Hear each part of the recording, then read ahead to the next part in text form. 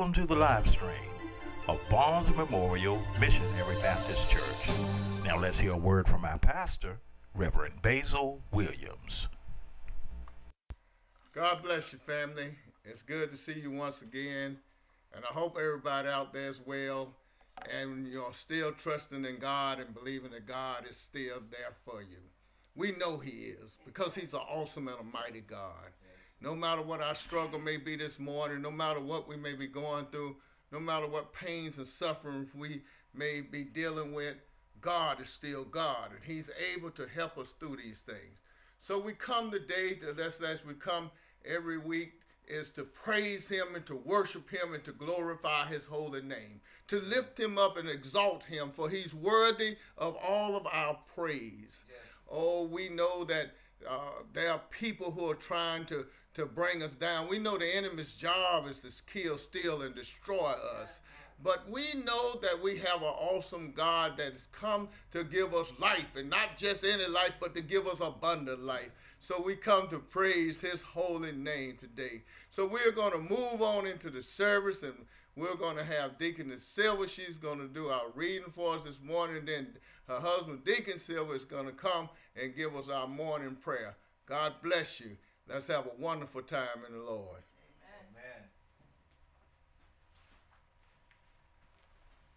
Amen. Hello, my brothers and sisters in Christ. Today I will be reading the scripture, and it's coming from Psalms 112, verses 1 through 10, and it reads as such. Praise ye the Lord. Blessed is the man that feareth the Lord, that delighteth greatly in His commandments. His seed shall be mighty upon earth. The generation of the upright shall be blessed. Wealth and riches shall be in his house, and his righteousness endures forever. Amen. Unto the upright there arises light in the darkness. He is gracious and full of compassion and righteous. A good man showeth favor and leaneth. He will guide his affairs with discretion. Surely he shall not be moved forever. The righteous shall be in everlasting remembrance. He shall not be afraid of evil tidings. Amen. His heart is fixed, trusting in the Lord. His heart is established. He shall not be afraid until he see his desire upon his enemies. He hath despaired. He hath given to the poor.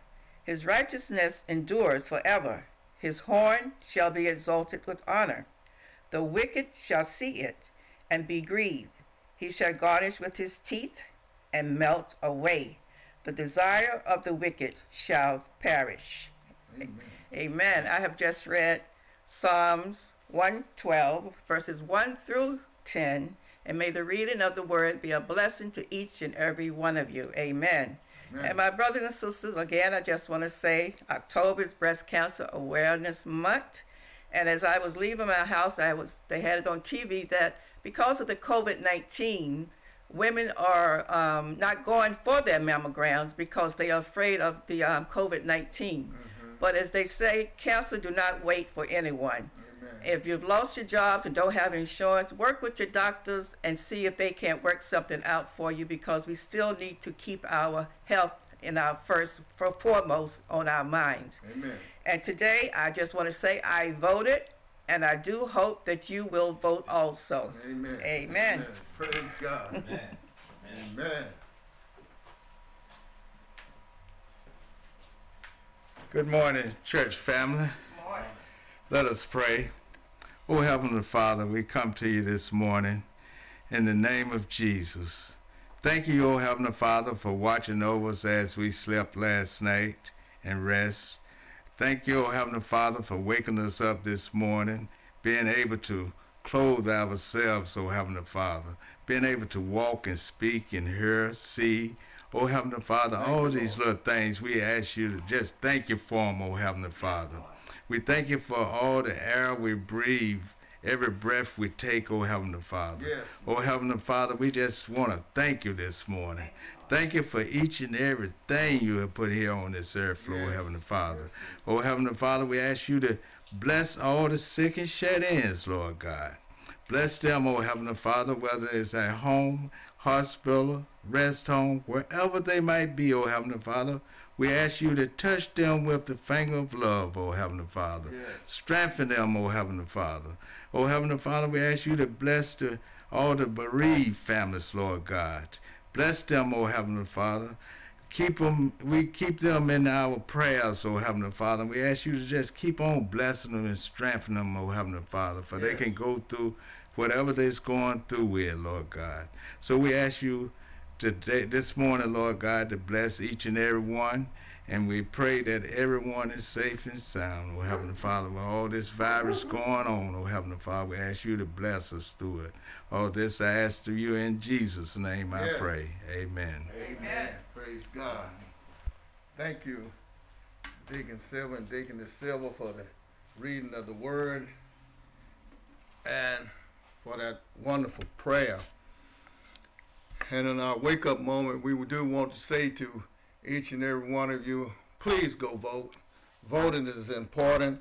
It has been record-breaking voting throughout the nation for all that have early voting. And in North Carolina, we have early voting, and we want you to go out and vote early so that there will be no risk of you missing out on being able to vote on November the 3rd. You don't know what November the 3rd holds for you. So if you got that opportunity now to go vote now. Go put your voice forward that you may tell this nation that change must come, that we can't afford to continue to going down the same road that we've been going down. We can't afford wickedness and hatefulness, and we can't afford dishonesty in our government anymore. We can't afford these things because people are hungry, people are hurting, people are sick, people are dying. Yes. And we need to be able to bring about a change that will mend our hearts, that we will become a one nation again instead of a two nation in one nation. Lord God, I ask you that you put into our minds the right things to do. And also I want to say to us, as Sister Silver has already alluded to, is that we need to still make sure that we're getting the right examinations that are necessary to maintain our health and to protect us from for we can get early detection of diseases and things that may be attacking our bodies. So men, you need to take your tests and PSAs and all of those things, and women, you need to get your mammograms, and those are the common things that hit us that can be prevented. But there are other things also. We need, those of us that are diabetic, we need to take care of ourselves and watch what we consume into our bodies. And because one thing for sure, we know that with diabetes, it almost attacks every organ in your body. And so you need to be mindful of that. And we pray for our sick and our shut-in and our church family. And we have lost a few of our loved ones, our church loved ones, and people that were just like family to us are here recently. And then we have some more that have been hospitalized and some that are homebound. And we just want to ask you all that we pray one for another. Yes. So wake up, church family, and let us be in prayer, and let us vote and do what's right for our nation. So the word says to us, give unto Caesar that which is Caesar. So government must be done. Yes. So let us do the right thing. Yes. And if we move into the word for today, we're going to look at the 6th chapter of Matthew, and we're going to start reading at the 25th verse. Actually, I want to start reading from the 24th verse. There's an important statement there. That's Matthew 6, starting at verse 24. It says, no man can serve two masters, for either he will hate the one and love the other, or else he will hold to the one and despise the other. Ye cannot serve God and mammon. Therefore I say unto you, take no thought for your life, what ye shall eat, or what ye shall drink, nor Yet for your body, what ye shall put on is not the life more than meat, and the body than raiment? Behold the fowls of the air, for they sow not, neither do they reap, nor gather barns, yet your heavenly Father feedeth them. Are ye not much better than they? Which of you by taking thought can add 1 cubit unto his stature? And why take ye thought for raiment?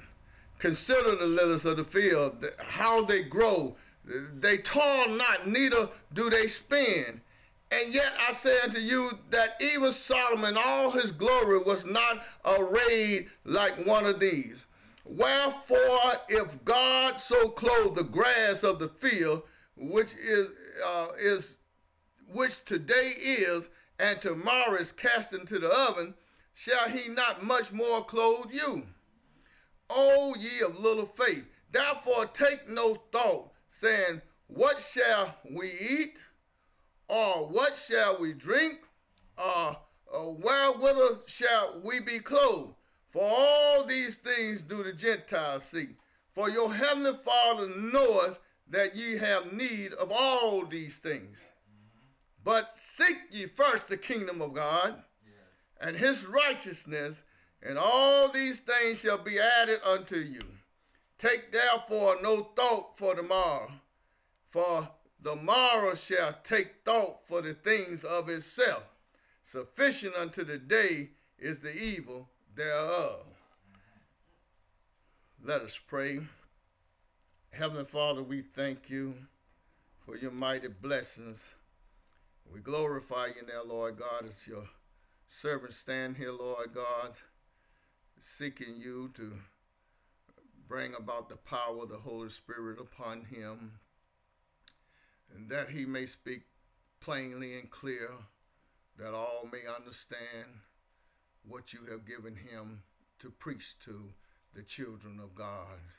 So, Lord God, that being said, I need preaching power, the power to bring forth a word and that will change and make lives strong, that will bring healing, will bring peace into hearts.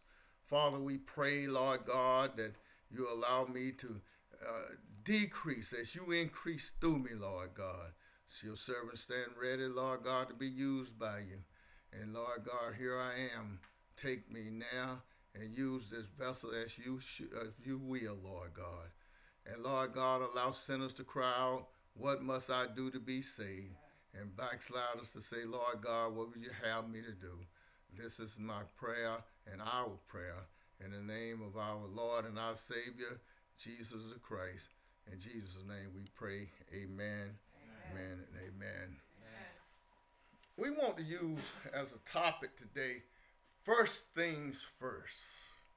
First things first. And this scripture lesson that was read in your hearing allows us to think about our faith and our trust in God. It's not a conviction on planning, but it is to warn us about the time that we spend worrying and setting ourselves up for depression and anxiety.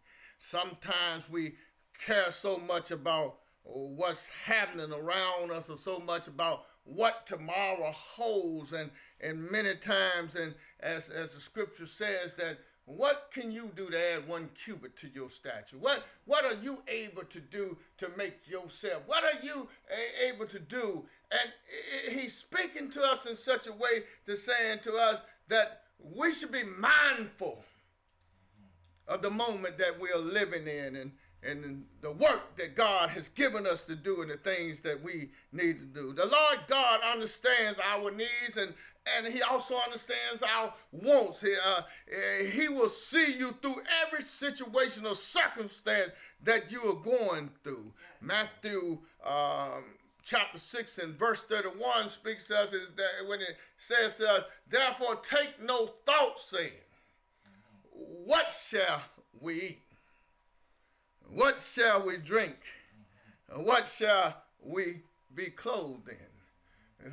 This is important, that we don't be worried about these things, because God will provide for us. God will make sure that there is something to eat, and he'll make sure that we will have something to drink, and he will clothe us if we learn how to trust him. You need to trust in the Lord, as it is written in Proverbs 5:3-6. Trust in the Lord with all thine heart, and lean not to thine own understanding. In all thy ways acknowledge him, and he shall direct thy paths. Trust God. Know that he is able, that he will do the things that are necessary for you. Don't lean on your own understanding, because your understanding is limited to your experiences, or those things that you read, or things that somebody told you about. But God is awesome and mighty. He knows things that has never been written. He knows things that have never been done yet. And he's able to correct things that are wrong. And if you will give him the glory, you will acknowledge him in all your ways, he will direct or guide your path. But you must learn to trust him with all your heart, your mind, and your soul. If we are Christians and say that we love the Lord, then we must be willing to trust in him and believe that he will do what he promised us he would do. We must be willing to cast our cares upon the Lord and have faith that he's a promise keeper. 1 Peter chapter 5, verses 6 and 7 speak to us as, humble yourself therefore under the mighty hand of God. Humble yourself. Don't always exalt yourself. Don't always puff yourself up, but humble yourself therefore under the mighty hand of God. In other words, let yourself be able to allow God to protect you and to provide for you and to keep you. And it says that if you do this, you don't have to exalt yourself. It says that he may exalt you in due time. That God will exalt you. Casting all your care upon him, for he cares for you. God cares for his children. He cares for mankind. He cares for the human being. He cares about what's going on. He already knows. He already is working on the answer. He already have a cure for what we are dealing with. That's what our God is. In Psalms 37:3-4 says, trust in the Lord and do good. Do good. We can't follow and be like the evil of the world. We must do good. So shall thou dwell in the land, and verily thou shalt be fed. Trust in the Lord and do good. So shall thou dwell in the land, and verily thou shalt be fed. Delight yourself. Be happy in the Lord. Delight thyself also in the Lord, and he shall give thee the desires of thine heart.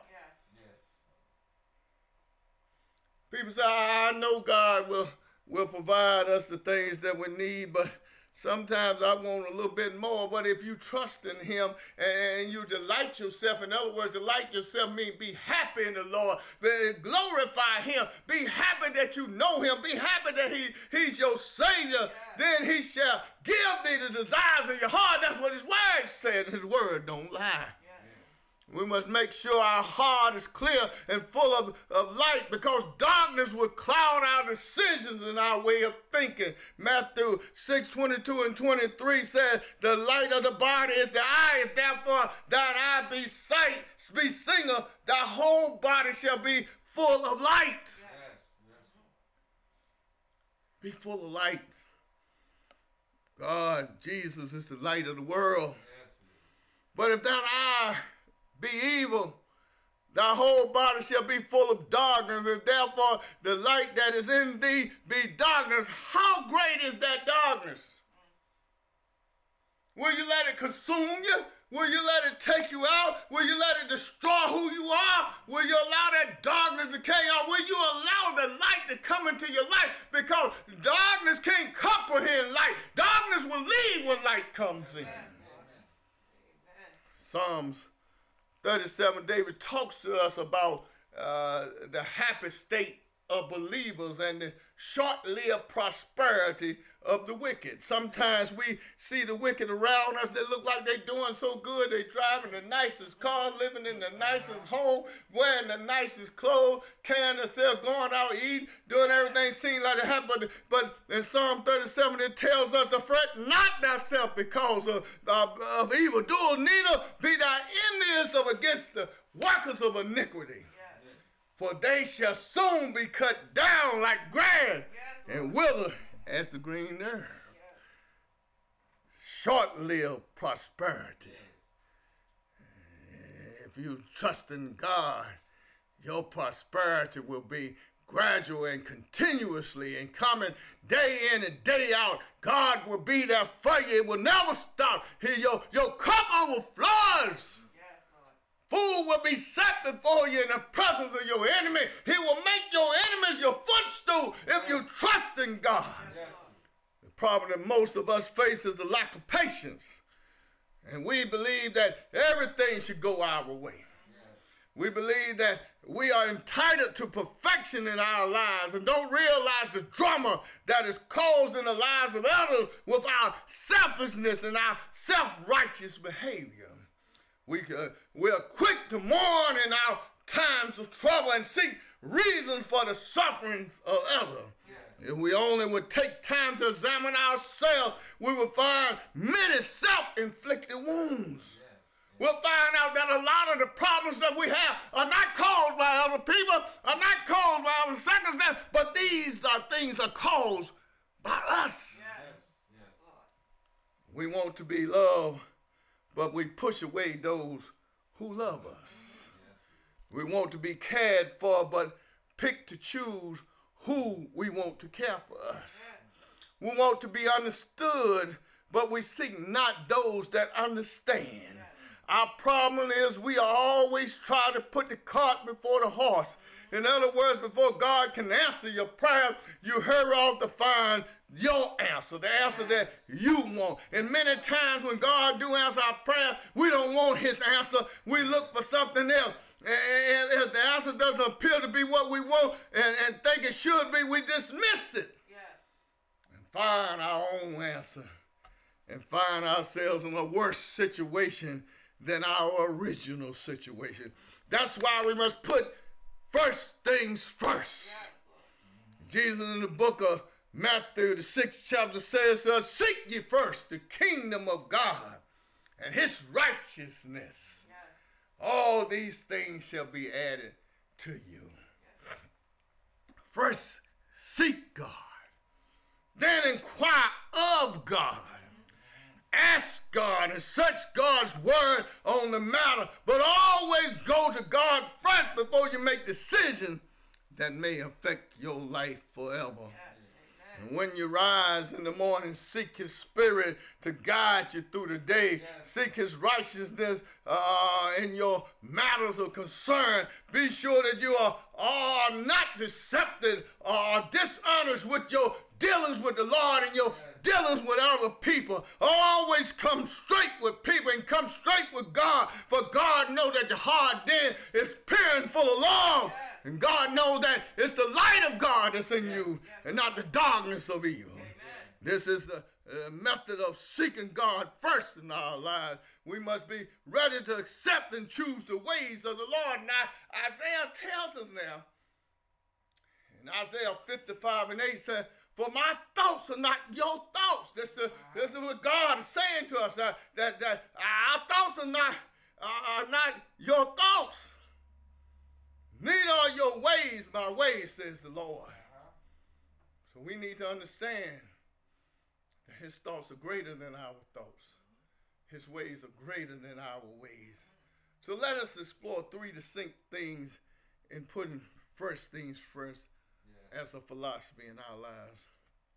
First thing we need to do is you must know the Lord. In Proverbs 1:7 says that the fear of the Lord is the beginning of knowledge, but fools despise wisdom and instructions. You must fear God. You must know who God is. You must know that God is an awesome and a mighty God, that he has all power in his hand, that he's able to do all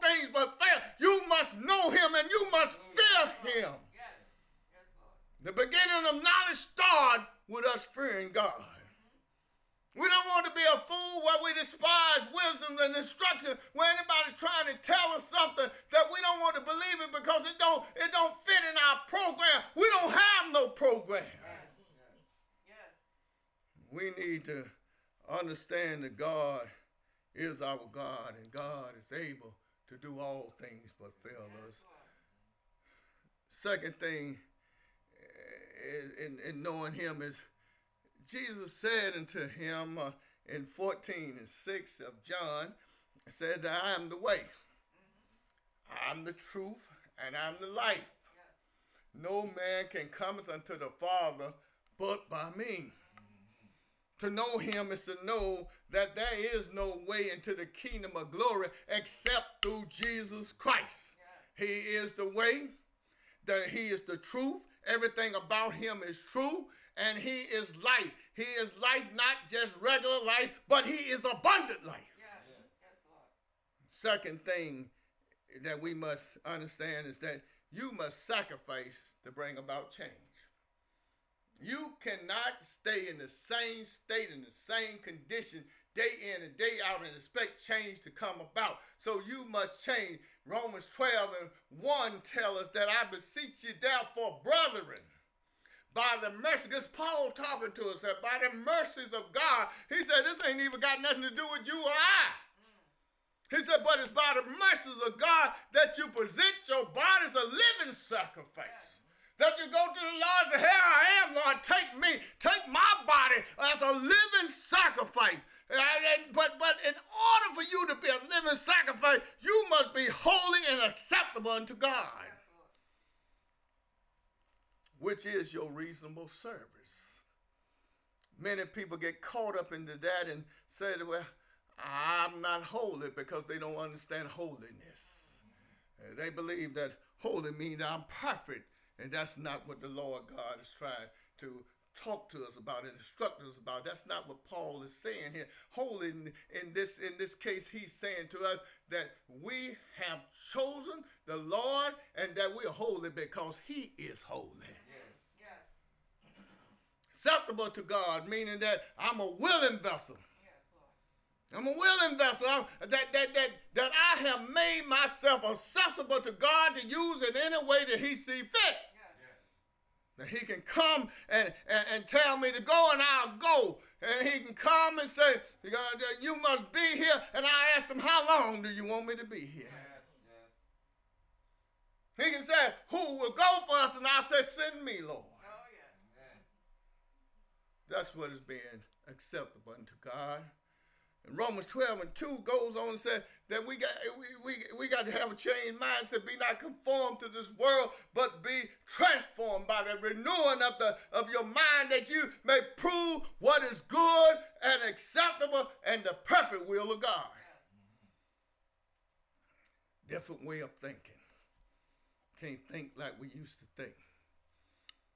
Can't see the end of the tunnel, but we know it exists. We know that it's there. We know that God is able. We know that it's going to be all right. We know that in the end we win. And then Romans 12:3 says to us, and says, for I say, through the grace given unto me, to every man that is among you, not to think of himself more highly than he ought to think, but to think soberly according to as God has dealt to every man the measure of faith. Yes. In other words, don't always try to be the top of the class. All right. In other words, if you're not the top of the class, you still have the same importance to God for who you are. Don't try to step on other people or try to climb over other people to get where you want to be. But as you going up, pull them along with you. That you all will be there at the same time. That you all will do. Don't think soberly. Meaning don't be intoxicated on you. Thinking that you look better than everybody else. You dress better than everybody else. You make more money than everybody else. But deal with life as God has given you a measure of faith. Yeah. In other words, that measure of favor that he's placed upon you. Understand that blessing that you have has come because God has shown you favor. Mm-hmm. Number 3, faith must be your key. Hebrews 11:1 tells us that faith is substance of things hoped for, evidence of things not seen. We must have faith. We must believe in the impossible. We must believe that God can do things in our lives that we believe that we had things in our mind said that we couldn't get across that river, but the Lord said, yes, you can. If you trust me, I'll carry you across the river. I will make a way out of no way. I will fix a path that no other man has ever traveled down. I will make it possible for you to do these things. And the other thing that comes to mind in Hebrews, it comes in Hebrews 11:6, says, but without faith it's impossible to please God. If you can't believe that God can and God will, then you can't please God. You can't make God happy. He can't be happy with you. For he that cometh to God must believe that he is. You must believe that God is and that he is a rewarder of them that diligently seek him. That's what you must believe, that he is who he said that he is. He said, Moses said to him, said, God, who would I tell them that sent me? He said, tell them that I am. I am. I am whoever you need me to be. I am the mighty God. I am the awesome God. I am your brother. I am your sister. I am your mother. I am your father. I am your husband. I am your wife. I am your peace. I am your love. I'm your all and your all. I am that I am. That's who I am. Water. Those that diligently seek him. Seek ye first the kingdom of God and his righteousness. First things first. Seek God first. Seek him first in all things. Don't go out here and think that you can take on the whole world, that you can own it all, that everything can be yours without first knowing who God is. First things first, seek the kingdom of God. Seek out his holiness, his righteousness. Seek him in your life to bring him into your life that you might know him for yourself. Not what others say, but that what you say about him. How great, how mighty, how he's changed your life, how he healed you from your sickness, how he made you whole. Seek ye first the kingdom of God and all of his righteousness, his holiness. Seek ye first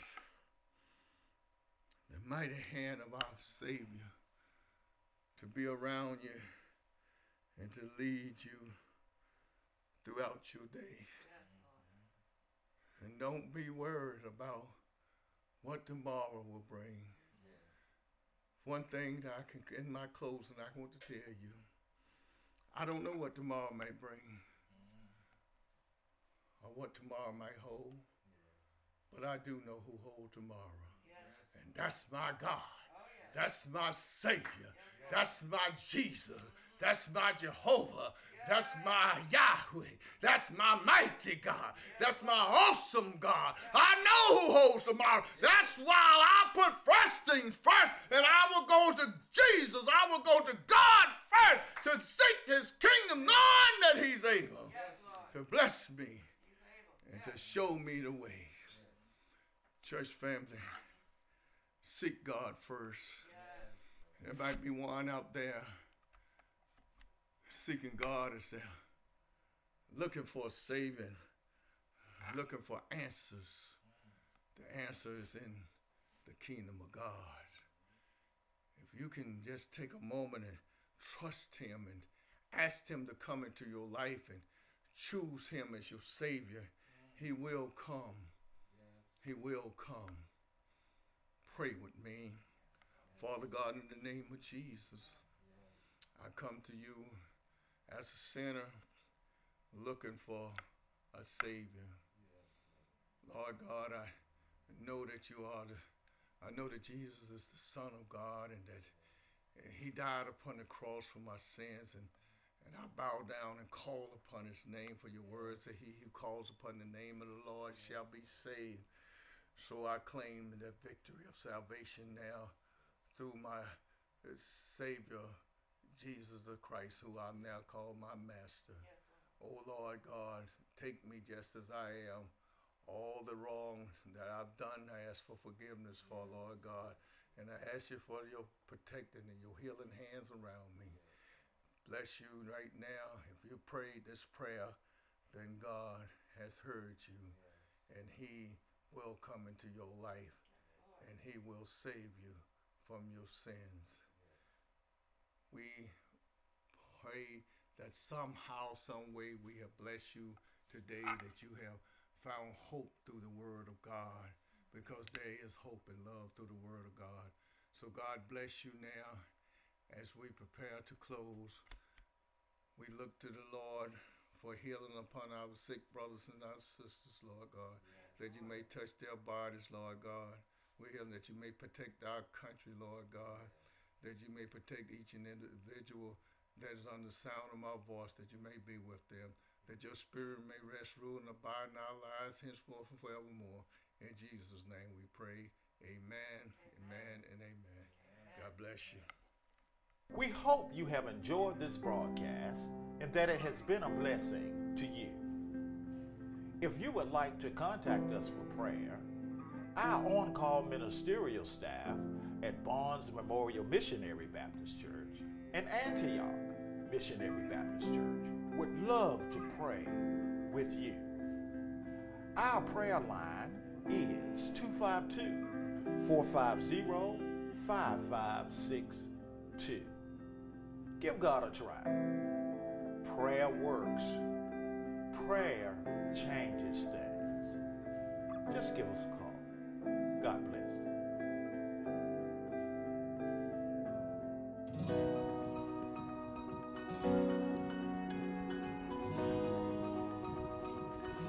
Thank you for participating in worship and giving.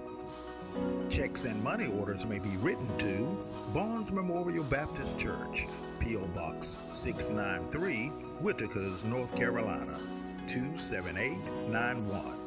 If you would like to give by phone, you may give through our phone app, GiveLify.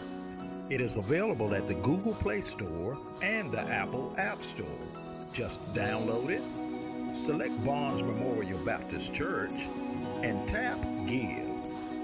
Then select your gift amount.